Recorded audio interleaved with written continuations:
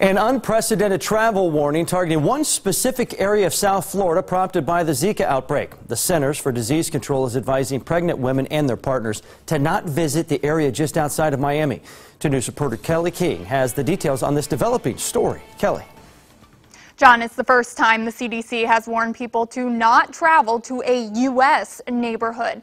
Florida's health department will provide an update on this story today. 14 people in Florida have developed Zika after being bitten by infected mosquitoes. Florida's governor says nearly all of the cases are in a neighborhood just north of downtown Miami. He says he asked the CDC to send an emergency response team to help deal with that problem.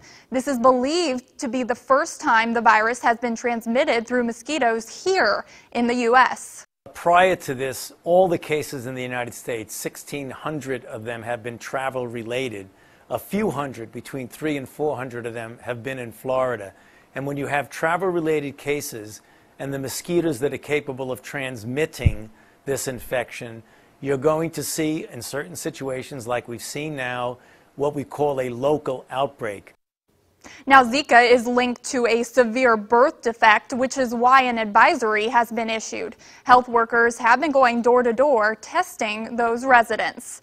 Kelly King, 2 News Today, working for you.